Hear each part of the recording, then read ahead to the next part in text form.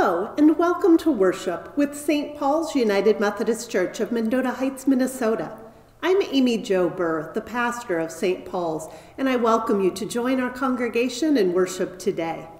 It's the tradition at St. Paul's that on the second Sunday of every month, we have Kids Together worship, and our children and our youth join us in worship leadership. So you'll notice some of our young people joining in to lead prayers and to read scriptures today during our service of worship. Before we begin with prayer, I have just a few words of announcement. The first is that in addition to this video worship service in which you're participating, there is also in-person worship at St. Paul's in our sanctuary every Sunday morning at 10:30 a.m. There's also in-person Sunday school for our children and youth at 9:30 a.m. on Sunday mornings, and you are welcome to join us. During the month of February, we are celebrating I Love to Read Month at St. Paul's. And today's special book that we are reading is The Little Things by Christian Trimmer. In addition to this book by Christian Trimmer, on today's theme of kindness, if you want to read more, some other children's storybooks that we love on the themes of kindness are The Kindness Quilt by Nancy Elizabeth Wallace, Berenstein Bears, Kindness Counts, and Nico and Lola, Kindness Shared Between a Boy and a Duck. Finally, please mark your calendars for the date of May 1st.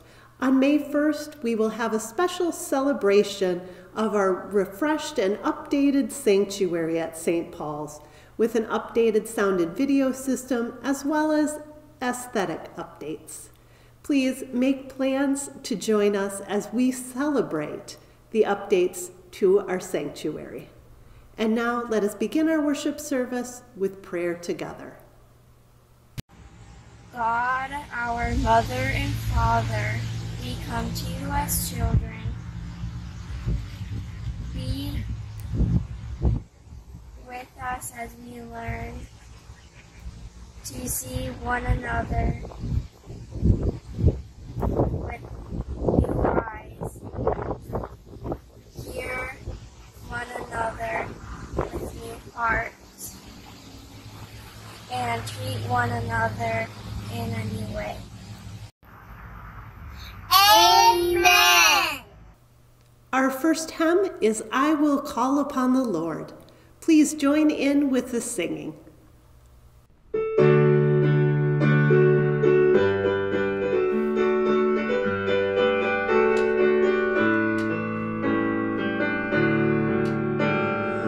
I will call upon the Lord, who is worthy to be praised. So shall I be saved from my enemies. I will call upon the Lord. I will call upon the Lord, who is worthy to be praised. So shall I be saved from my enemies. I will call upon the Lord. The Lord liveth, and blessed be the rock, and let the God of my salvation be exalted. The Lord liveth, and blessed be the rock, and let the God of my salvation be exalted. The Lord liveth, and blessed be the rock, and let the God of my salvation be exalted. The Lord liveth, and blessed be the rock, and let the God of my salvation be exalted. I will call upon the Lord, who is worthy to be praised. So shall I be saved from my enemies. I will call upon the Lord.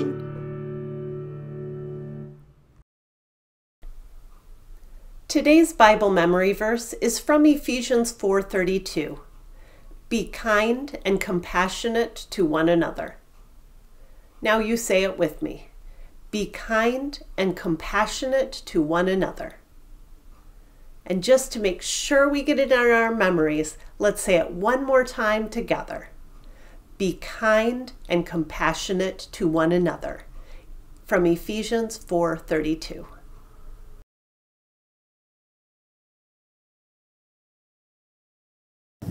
Good morning. Today we are talking about kindness, and we are going to read The Little Things by Christian Trimmer.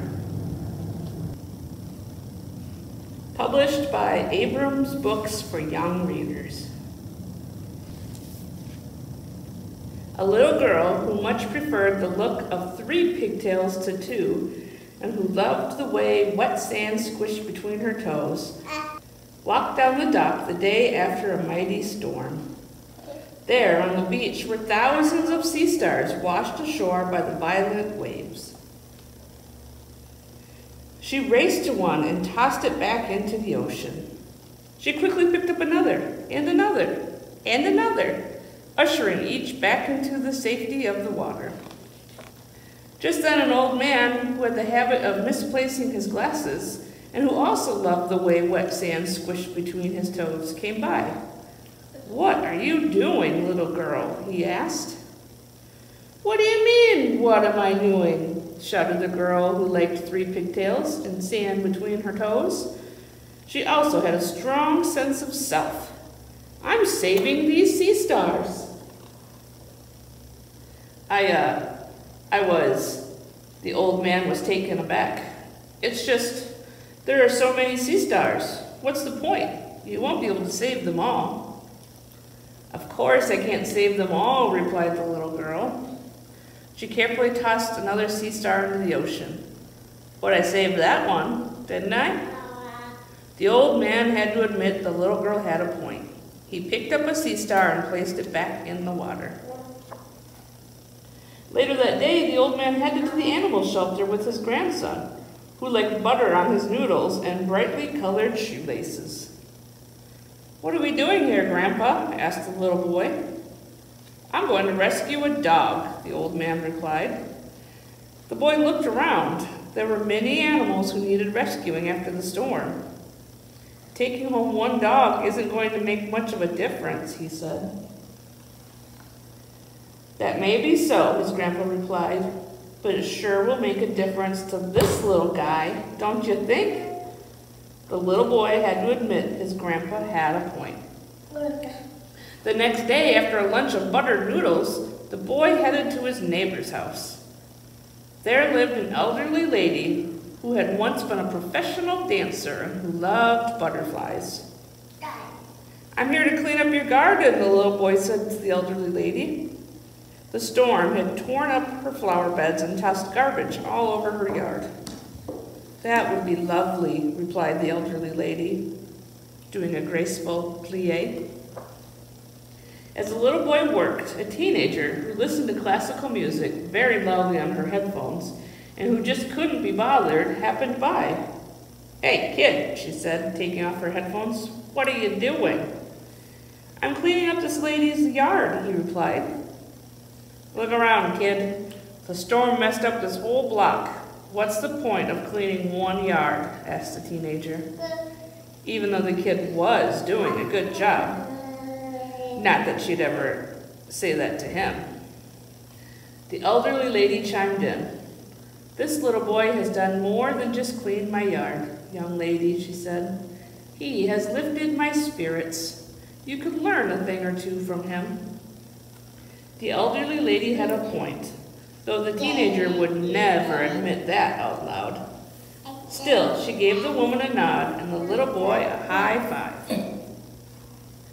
The next morning, the teenager packed an extra lunch and gave it to the homeless man outside the coffee shop, even though she knew there were many in need of a meal. Then a little girl with one missing front tooth and another wiggly one took all the money she had received from the tooth fairy and gave it to charity, and she wiggled the other tooth to help it along.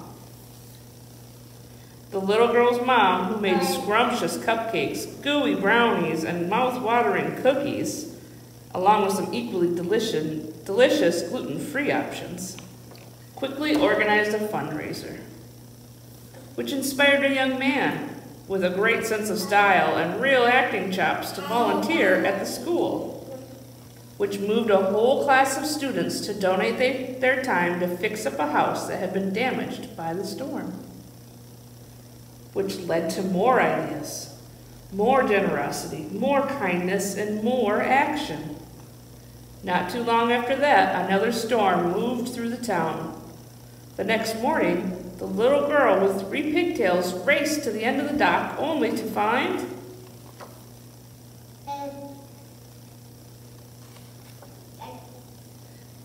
the little girl walked up to the old man and gently tapped him on the shoulder.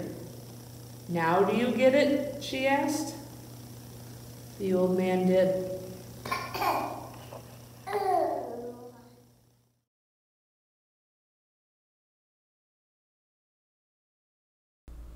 During the last few weeks, as we prepared for this Kids Together worship service on kindness, I read a wonderful children's storybook called The Kindness Quilt by Nancy Elizabeth Wallace.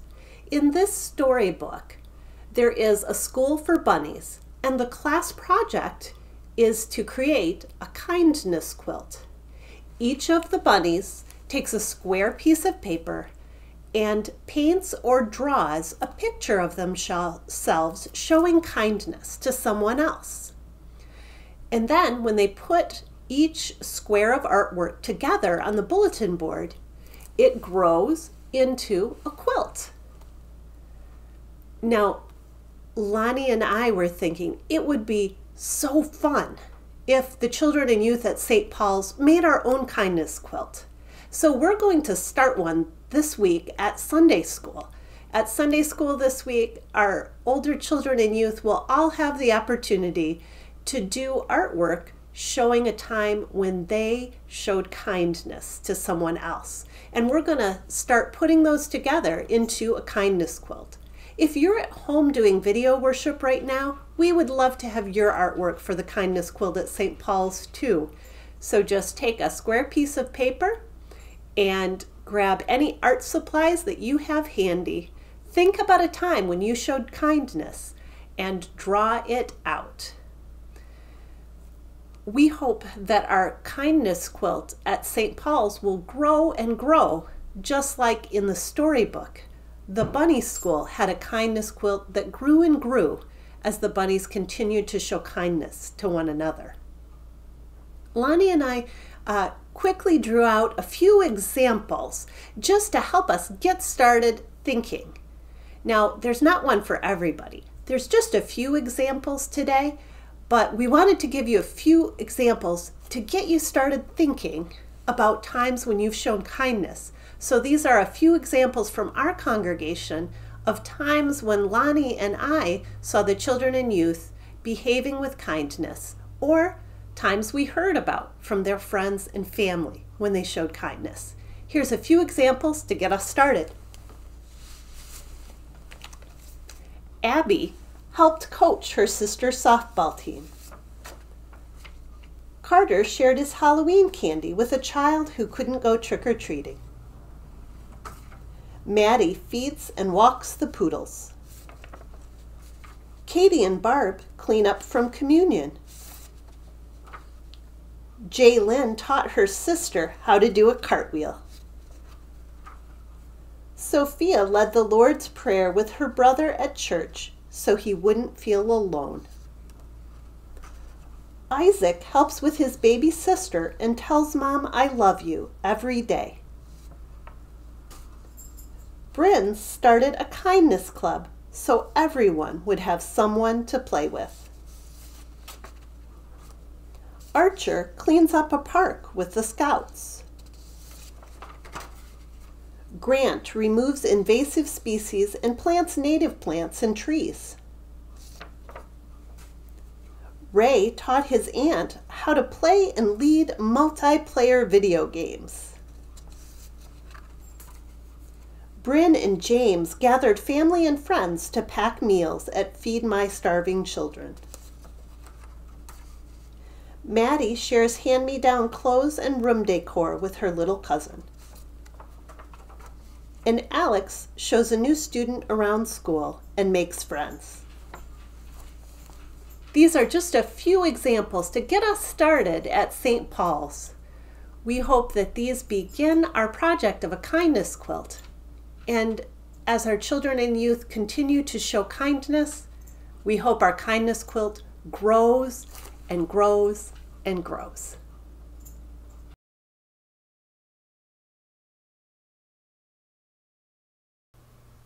A scripture reading from Colossians 3, verses 12 and 13. As God's chosen ones, holy and beloved, clothe yourselves with compassion, kindness, humility, meekness, and patience. Bear with one another, and if anyone has a complaint against another, forgive each other. Just as the Lord has forgiven you, so you also must forgive.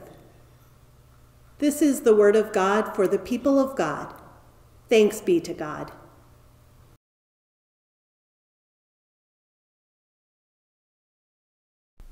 Doesn't the kindness quilt that the children are making together just make your heart warm?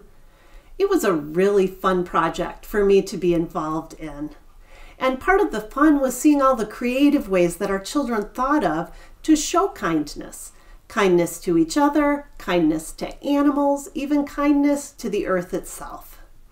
Now, kindness is one of the fruits of the Spirit, which is happy, uncontroversial, and spreads goodwill to all those around us. And so, kindness often can result in joy. Now, in the story that we read to our children today, the one called The Little Things, the acts of kindness spread from person to person, and that multiplied the kindness and goodwill. This is often true and plays out in our daily living, that kindness does result in other kindnesses. It spreads and it can multiply. The folk wisdom on this goes back to the philosopher Sophocles, who is attributed with the quote, "Kindness begets kindness." Kindness can be simple. You don't have to have specialized training in order to be kind, and even our young children know how to be kind. This is part of what we teach them in teaching the Golden Rule. You don't have to know the person involved to show kindness to them. In fact, it's sometimes a great joy just to show kindness to a total stranger. As Christians, when we show kindness, it's not about who the other person is or if they're deserving of the kindness. It is because we are kind people. We are simply living out the fruits of the Spirit that are developing within us. Now, I said you don't need specialized training in order to be kind. But there are certain practices in our life which can help us to grow in kindness. If you are wanting to grow in kindness, you simply need to concentrate on being compassionate and observant, looking for those opportunities when you can show kindness. One simple exercise for this is simply to go to a public place and spend 20 minutes just sitting and looking around and looking for opportunities to show kindness. If you do this, kindness opportunities almost always present themselves. Another exercise which helps expand our kindness is keeping a kindness journal, and at the end of the day, writing down your memories of kindness from the day, both kindness that you extended and kindness that was received. The kindnesses that were received help our hearts to have a spirit of gratitude, and those kindnesses which we extended help us to remember the next day to look for more opportunities to show kindness. As I said, kindness, like all of the fruits of the Spirit, is a natural part of our spiritual growth. And part of that is by recognizing how God shows kindness and forgiveness to us.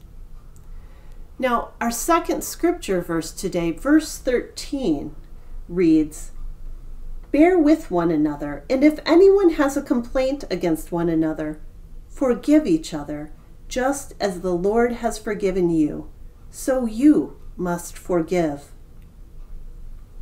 Now, forgiveness is definitely a kindness.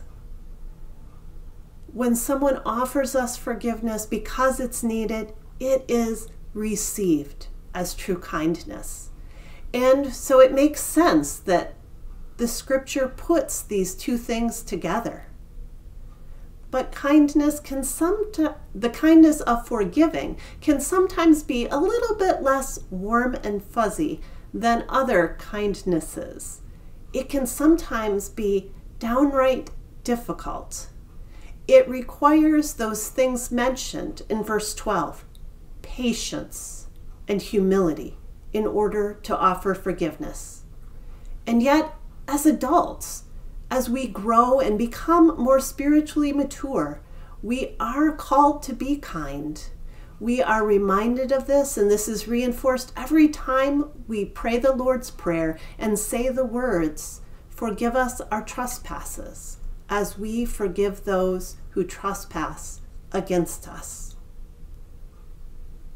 One of the things that really helps to grow this in our faith is when we look to the example of God and aspire to be godly and forgive as God forgives. Psalm 103:12 reads, "As far as the east is from the west, so far he removes our transgressions from us." This is the great and expansive forgiveness of God. It is a kindness to us, and forgiveness is a kindness we should extend to others. So as adults, I encourage you to lead by example and set an example for our children, looking for opportunities to show kindness to all of the people who you encounter each day, and especially to remember to forgive others as we have been forgiven by God's expansive mercy to us. This is the path of Christian discipleship.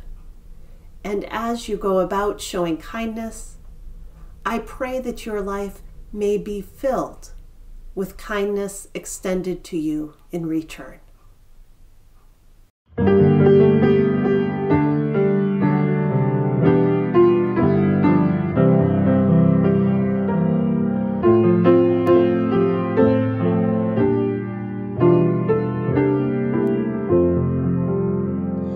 Jesus' hands were kind hands, doing good to all, healing pain and sickness, blessing children small, washing tired feet and saving those who fall. Jesus' hands were kind hands, doing good to all. Take my hands, Lord Jesus, let them work for you. Make them strong and gentle, kind in all I do. Let me watch you, Jesus, till I'm gentle too. Till my hands are kind hands, quick to work for you.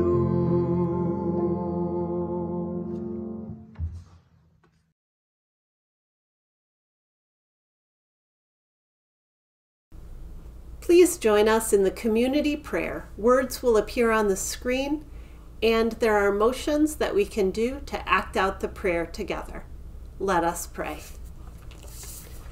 I put my hands together every evening when I pray.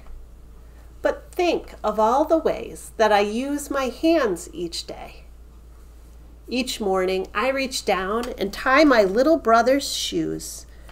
I clap for our school's ball team. I support them win or lose. I feed my puppies every day and scratch behind their ears. I even raise my hand in class when they need volunteers. Whenever my best friend feels sad, I pat her on the back. She comes to my house after school. I make us each a snack. On weekends, I help Mom and Dad with little household chores. I help Mom fold the laundry. I help Dad mop the floors.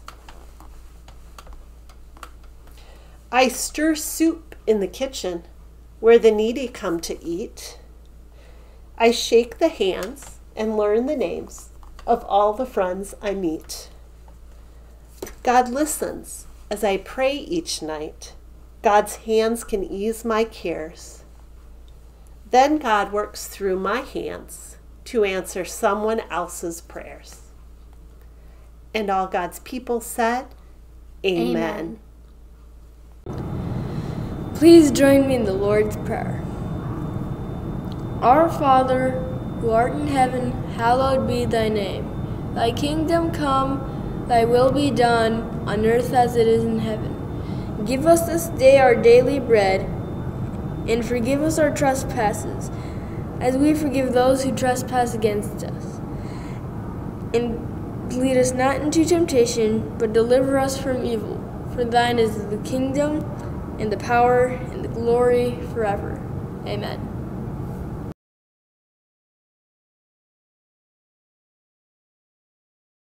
One of the ways that we show kindness and compassion to one another is by sharing what we have with those in need. Now, the next time that we gather for a Kids Together worship service, it will already be March. And March is Minnesota Food Share Month. During the whole month of March, our congregation will be hosting a food drive to benefit Neighbors Inc. and Keystone Food Banks. These two local food banks help us to show kindness by sharing what we have with those in need. If you're looking for a most needed items list, you can find that in the epistle newsletter of St. Paul's. And kids, if your parents are able to contribute to the food drive, I bet they would love it if you would go with them on that very special shopping trip to be shared with people who are in need. You can contribute during the month of March to Minnesota Food Share Month, and you can contribute at any time with financial support to the ministries of St. Paul's United Methodist Church. Contributions can be received by check, by cash, by electric funds transfer, and by smartphone giving with the Vanco Mobile Faith Engagement app. All these are ways in which you can contribute financially to support the ministries of St. Paul's United Methodist Church. Thank you all for your generosity towards one another and in support of the ministries of St. Paul's. Let's bless all of the offerings which are being given right now with a prayer of thanksgiving.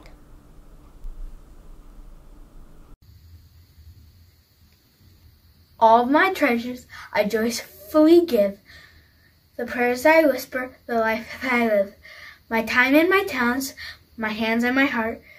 God gave me all of these, now I'll do my part. Amen.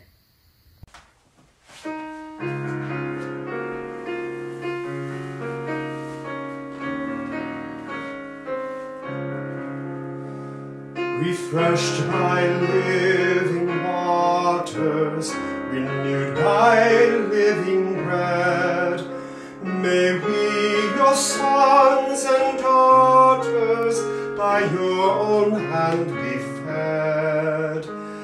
Accept the love we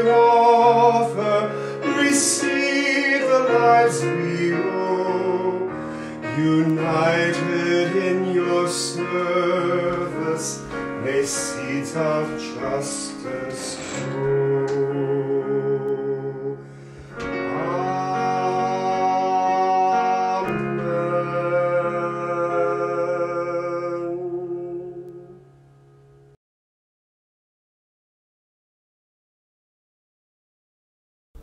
All are welcome to come to the communion table who wish to live in reconciliation and in peace with God and with their neighbor. It doesn't matter if you're a member of this church or of any church. If God is calling you to receive this holy sacrament today, then you are welcome at the communion table. The prayer of consecration which we pray will bless not only the bread and juice here in the video with me, but also the bread and juice which you hold in your hand. So let us be in a spirit of prayer and pray together. God breathed life into a beautiful world with farmland, mountains, prairies, rivers, streams, and enough food for all. With thanksgiving, we share God's table. God sent us the gift of Jesus, who showed us how to serve one another with loving kindness. God loves each one of us and teaches us to love and show kindness too. With thanksgiving, we share God's table. Jesus called disciples to follow him and brought them to a special upper room where he washed their feet and they shared bread and wine together. With thanksgiving, we share God's table. The Holy Spirit calls us to be kind and compassionate, sharing God's love and sharing an invitation to God's table with all of the world. With thanksgiving, we share God's table. God gives us the gift of the Holy Spirit, who transforms this regular bread and juice into God's holy meal to be shared in communion with each other. With thanksgiving, we share God's table. The body of Christ, broken for you and for me. The blood of Christ, poured out for you and for me for forgiveness of sins.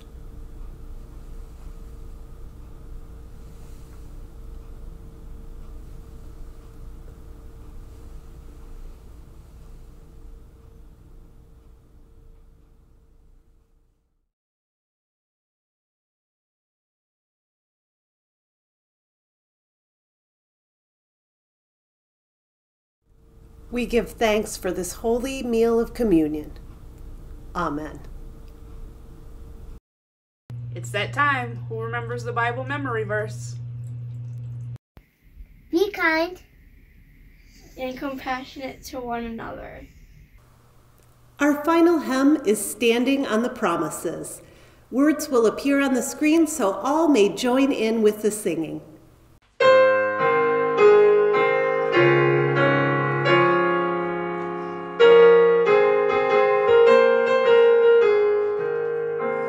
Standing on the promises of Christ my King, through eternal ages let the praises ring. Glory in the highest I will shout and sing, standing on the promises of God. Standing, standing, standing on the promises of God my Savior. Standing, standing, I'm standing on the promises of God. Standing on the promises I cannot fall, listening every moment to the Spirit's call, resting in my Savior as my all in all, standing on the promises of God. Standing, standing, standing on the promises of God my Savior. Standing, standing, I'm firm, standing on the promises of God. May the road rise to meet you, may the wind blow at your back, may the sun shine warmly on your face, may the rain fall softly on your fields, and until we meet again, may God hold you in the palm of God's hand. Amen.